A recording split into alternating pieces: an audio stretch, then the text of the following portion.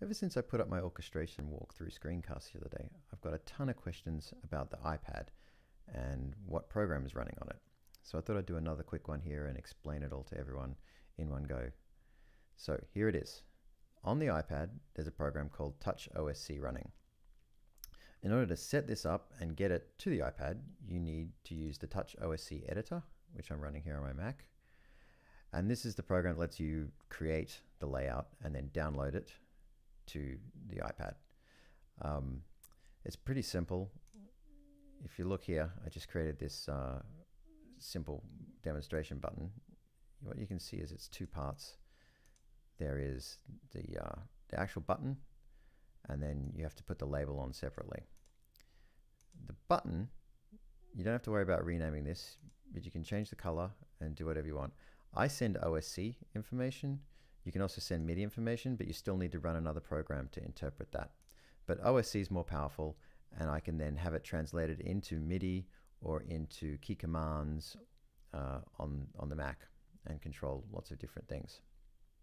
So you've created that. You would just go left click, create a push button.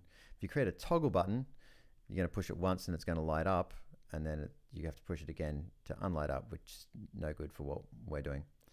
You can do faders, rotaries, all sorts of other things, but for my purposes, we don't need that. One cool thing that's come along since I set up mine is that you can do multiples now. So you can open a grid like this, and you can actually tell it to be more. So you could fill your screen with this, and then set it up like that, drag it out to however you want. And then, unfortunately, you still have to make the labels. You want to send that to the back, and then you can grab this and drop the labels. The cool thing is, though, you can copy and paste, and then you could create a whole row and then paste the row and everything. So it's pretty simple to do. All right, so once you've done all that, then you'll need to get this to your iPad. And I suggest you draw this out first. Think of everything you need, because it's a little pain to keep downloading and adding stuff. So let's just save this as something so I don't screw up my actual ones. So save. So you can have multiple pages in here. I'm going to leave my actual pages. I have the main work page, then I have the hairpins paster, and then I have this one, which is a MIDI keyboard and number pad. I don't actually use this much anymore because I'll travel with a MIDI keyboard and the number pad, but it was kind of some fun and sport to set that up when I was working on the whole thing. All right, so we need to get this onto the iPad. So we'll press this button here and then go into layout, and we add. Oh, I have to tell it that we want to sync first, so press that button. Now it sees my computer and it's downloading that new one, and now we have iPad demo. So we go done, and if I hit there, you've got all those buttons. Right, so that has to get translated now. So you run a program called Oscillator. Now you'll see when I press a button here, you can see little lights, and then you can tell these to go to wherever you want. I have mainly MIDI notes going out. Quick keys can respond to MIDI notes, and it's just easier to have hundreds of MIDI notes than come up with crazy keyboard combinations. And this has got a lot of things in it. It's quite a big template. You need to decide on a port, and you can set that up here. When it says found hosts, you can have multiple things running, and you can have multiple computers, and you just hook into whichever one you want. It'll find the port. You can change that and do whatever you want. But my main one is on 802. Now to set this up the first time though, let's just do a new one. I'm going to close this out, don't save, and then we'll go new.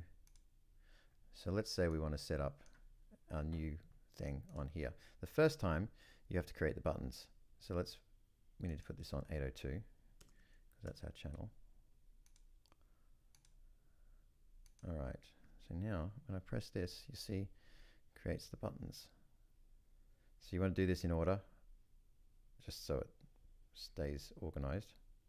That's probably enough for us. And each time you hit a new button that you haven't hit, it will give you the, it'll come up there. And then you can actually lock this if you want so that it doesn't accept any new buttons. All right, then you just decide what you want to send. So you can send MIDI controllers, or a MIDI note, which is what I send a lot of, or a key code, which is just going to be a key, any key from the normal keyboard, or a key command, key combo, or any other crazy stuff, but I keep it pretty simple. So you'll see mine, if I go back now to my actual layout, is just sending MIDI. So MIDI note, and then you just set a value and a channel, and Oscillator has its own MIDI ports. And it's pretty simple. And once you set this up, it's set and forget. It just opens when I start my computer, runs in the background. This hooks in automatically. I never have trouble with it. And you can get really complicated or keep it simple. Mine's pretty simple. So let's look at a quick key and see how it's going to work. So if I touch this one that says, let's try harmonics. Let's find where it is. There it is. You can see it's that button there, setting a G2 on channel 2. So if I go to my quick keys, okay, so you can see I have hundreds and hundreds of shortcuts all in here. A lot I do use. Some, are things that I've programmed for one specific task and then not use again, but I actually do use a ton of these. So let's just search harmonics, and here it is, harmonics at a fourth. It's the one it's doing. So quick keys allows multiple triggers. So I have a couple of triggers in this. I've got Option Shift H. That's a really old trigger from I guess when I first programmed that. Then I've got the MIDI note, and then if I'm not using my iPad, then I also have a sticky key. So I hit F4 H4 and it will run that. And if I want the harmonic with the fifth, then I do F4 H5. So you can have as many different triggers as you want. And what's cool is to set this up, you just go here and then hit the key, and it sets it automatically. So you don't have to remember anything. You just set it once in Oscillator and then it does it here. And if you ever want to change it, then it's easy just to keep pressing buttons. So you can see here's the quick key, what it does. It's a lot of steps. And then it has a nested quick key here that will open the harmonic plugin. Anyway, we can see that works. So we don't need to save view. So now let's get something open in Finale. Here's the example from the video. So let's just say we do need to make something harmonics. Let's pretend that we want this as a harmonic sounding up there. Let's pretend that that was what came in. If I was to manually do that, I would have to drop it 2 octaves. So dum dum. I'd have to delete the harmonic circles. Then I would have to add a fourth, which I don't even remember how to do transposition manually. There it is, because I used my other subscoping thing. So I need to preserve up fourth, perfect fourth. Then you need to go to TG Tools, Music, Harmonics, and you need to make sure that these settings are correct. You don't want sounding pitch as a note. I don't like it when people do that, because the harmonic can only make one note with that fingering, and the players have been doing it since they were 4, so they don't need to know what the note is. You might need to know, but they don't. All right, So we just press go, and you can see it's done the harmonic. But that was a lot of steps. Okay, so let's go back to what we had. If I want to do it, I just select that and I press the harmonics button. It deleted it, did the circle, it added the fourth, and then it ran the TG plugin. So by doing this, I cut down a lot of time, and it's something I do quite often. So that's the way that works. And then the other thing I was going to show a little bit of is these other things. So the shuttle, mainly I use when I'm in DP for scrolling, and then the smart quantize I showed in the video I have hooked up here, and it brings it up there, and then enter there. I do use some of the other buttons, but they're the main ones, and then play and stop. And I showed how I can do this in the background. So let me just get this to the bottom, and you go up. All right, so I'm in Finale and I'm pressing play. Now how that one works is that this has a USB driver. So if I look here in shuttle settings and find where the window went, there it is, and I look at Finale, when I press that button, you can see here it sends F13. This can only send key commands, and the catch with this is because it's USB, it's always going to go to the frontmost app. So if I'm looking at Finale, it runs the Finale set. The minute I switch to DP, it starts running this set, and this same key now presses spacebar. So it will swap. If I do that, it sends a command option D. Okay, so that's also important.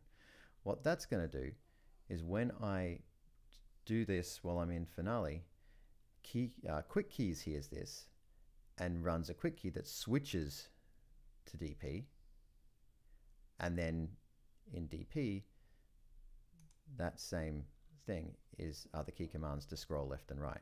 So if you watch what happens, I'm in Finale, and then I scroll, and we swapped apps, and we did that.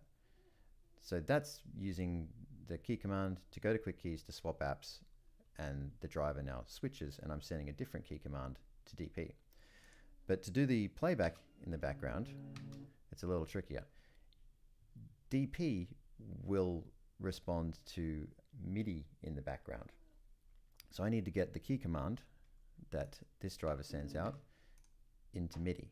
And to do that, use a program called Bohm's MIDI translator.